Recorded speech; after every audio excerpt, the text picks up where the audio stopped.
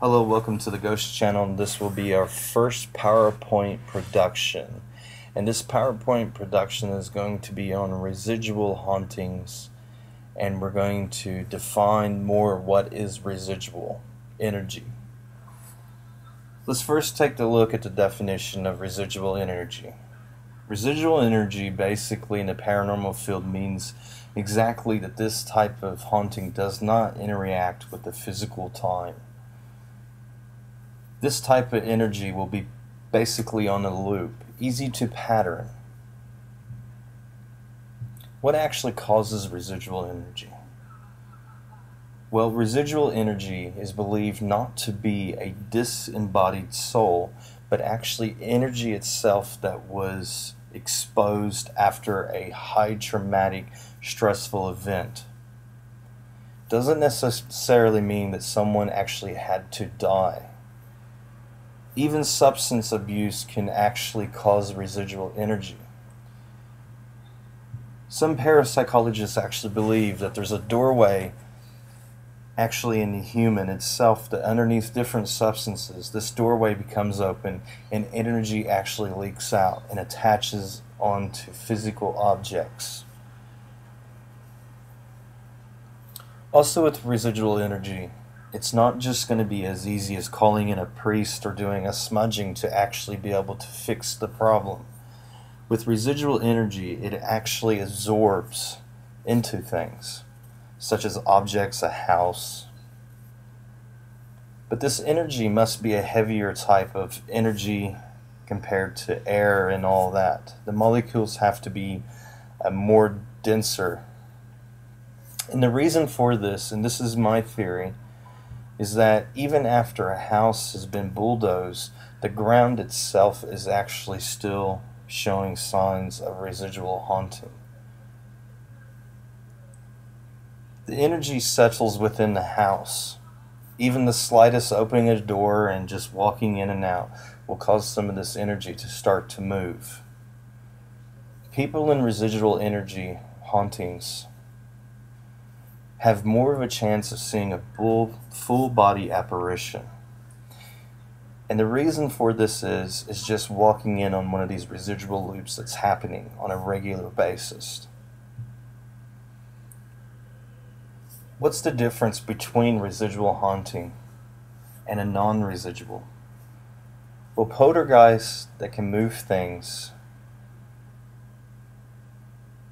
and interacts with the physical time now. So just for instance, if you had a Coke can that was on the table and you've seen this move in front of you, it's not going to be residual energy because it's reacting with the physical things that's happening now.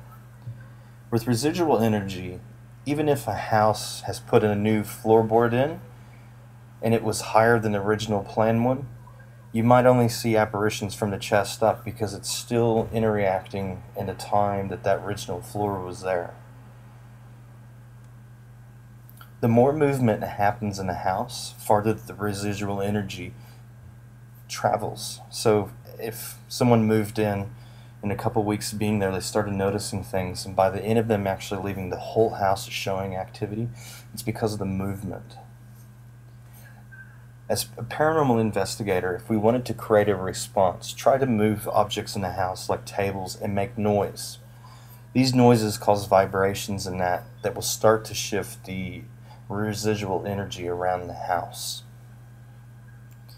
We need to keep in mind that it's not just a quick fix for these people who live in these types of houses, but we can give them some advice on possibly not to move furniture around, not to be as loud. I guess that's what we can offer.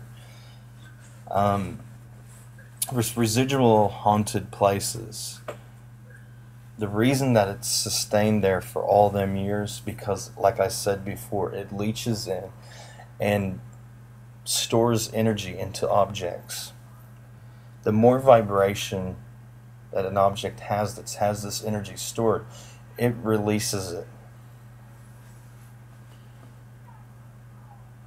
Objects themselves being brought into a house that not prior before had any reports of haunting can become haunted because of an object. For instance, have you guys heard of the story of the haunted cane? By bringing one of these objects in, it can start to release residual energy to that area. I hope this information has been helpful to people who need to have a deeper look into the paranormal. I hope people are actually researching in these groups that are going out and investigating. Our goal is to actually be able to help people that's living in these areas to have some sort of comfort, but also a knowledge of what's actually happening. So I thank you for taking your time and actually be able to listen to this PowerPoint production. Please post it up on other walls and that. Share it with your friends and family. And also get out there and research. The more the paranormal field knows, the better that it's going to be. And I believe in 2012 that we're going to probably come across some new things that's absolutely going to amaze even the skeptics. So thanks for listening and have a good one.